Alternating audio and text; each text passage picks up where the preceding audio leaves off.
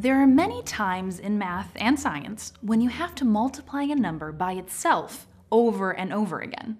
For example, the area of a square with sides of length 5 is 5 times 5. The volume of a cube with sides of length 7 is 7 times 7 times 7.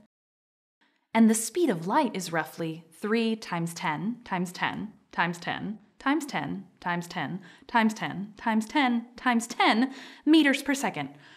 Whew. In chemistry, there is a number called a mole, which requires you to multiply 10 by itself 23 times. Okay, this is starting to get ridiculous. There's gotta be a better way. Oh, but there is. Exponents. An exponent is used for repeated multiplication. Here's how it works. 5 times 5 is written like this.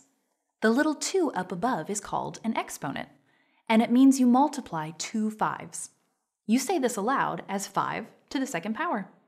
If the exponent is 2, you can also say 5 squared.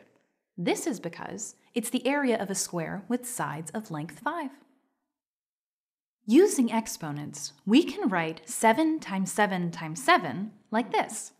The little 3 is the exponent, and you say this as 7 to the third power. If the exponent is a 3, you can also say 7 cubed, because it's the volume of a cube with sides of length 7. Using exponents, we can write 3 times 10 times 10 times 10 times 10 times 10 times 10 times 10 times 10 like this. The exponent is 8 because we're multiplying 8 tens. You say this aloud as 3 times 10 to the 8th power. Exponents. They may be small, but they pack a big punch.